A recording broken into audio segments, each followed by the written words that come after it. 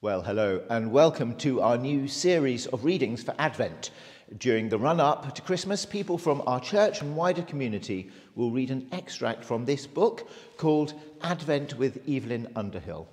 There'll be no introduction or words of explanation. It's simply an opportunity to hear and think about these words of wisdom as we get ready to celebrate the birth of Jesus and the presence of God with us today.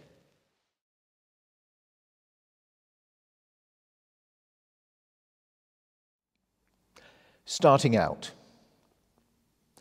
Everyone who is engaged on a great undertaking, depending on many factors for its success, knows how important it is to have a periodical stock-taking. Whether we're responsible for a business, an institution, a voyage, or an exploration, even for the well-being of a household, it is sometimes essential to call a halt, examine our stores and our equipment, be sure that all necessaries are there and in good order, and that we understand the way in which they should be used. It's no good to have tins without tin openers, bottles of which the contents have evaporated, labels written in an unknown language, or mysterious packages of which we do not know the use. Now, the living out of the spiritual life, the inner life of the Christian, the secret correspondence of his soul with God, is from one point of view a great business. It was well called the business of all businesses by St. Bernard, for it is no mere addition to Christianity, but its very essence, the source of its vitality and power.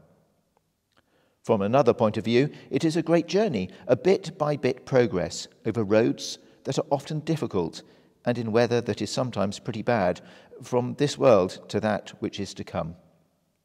Whichever way we look at it, an intelligent and respectful attitude to our equipment, seeing that it is all there, accessible and in good condition, and making sure that we know the real use of each item, is essential to success.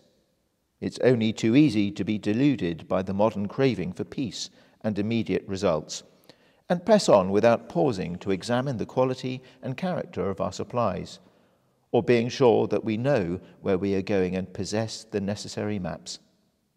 But this means all the disabling miseries of the unmarked route and unbalanced diet, and at last, perhaps, complete loss of bearings and consequent starvation of the soul.